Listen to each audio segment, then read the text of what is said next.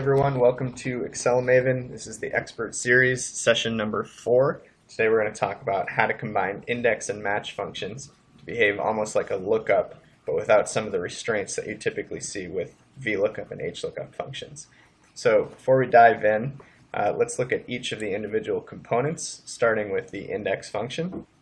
So index, super simple Excel function that basically just returns the value of a specific cell somewhere within an array. So this is the syntax here.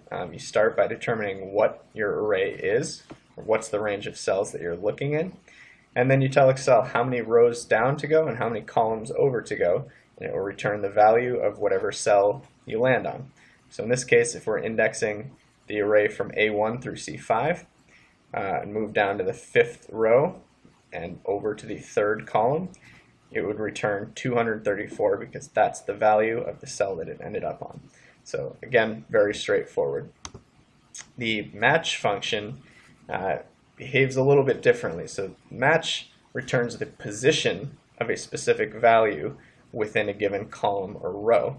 So the syntax of the match function looks like this, where you actually start with determining what the lookup value is. So what exactly are you looking for? It could be a text string, could be a number, and then the next piece is what's the lookup array? So where are you trying to find your lookup value?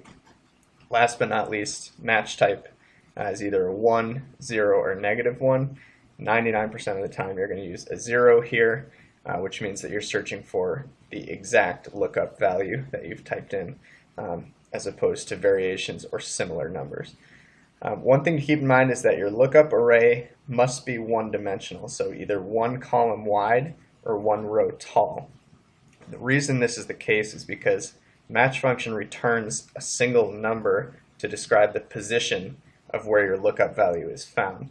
So if you're working with a two-dimensional array, there's really no way to describe the position of a cell with one number.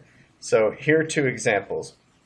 We can say, let's match the word pliers in column A from A1 through A5, and if we do that, it will return the number 4 because it's finding the word pliers in the 4th row down. Similarly, we can search for the number 5 in row 7 from A7 through C7, and return the number 3 because it found the number 5 in the 3rd column over. So you may be wondering what the point of these functions are. They're kind of really simplistic, and there are other ways to go about doing this. And the key is that they really prove value once you add them together or nest them within larger or more complex formulas. So let's go through an example of how to use the two together. So here in this Excel doc, I have a basic price checker. It's an array of product prices. I have 5 different products and I have 5 different sizes. All I want to do here is create this price checker that will pull in the correct price given a specific product and a specific size. So the first thing I'm going to do, rather than typing in the product and size by hand, I'm going to use a little trick called data validation. I'm going to go to the Data tab, Data Validation, and I'm going to allow a list, and the source of my list is going to be the list of products. What this will do is create a drop-down with all of the product options, so I don't have to type it in, and I can quickly switch between values. Do the same thing for sizes here, data validation, list, and my source is going to be the list of sizes, in this case B2 through F2.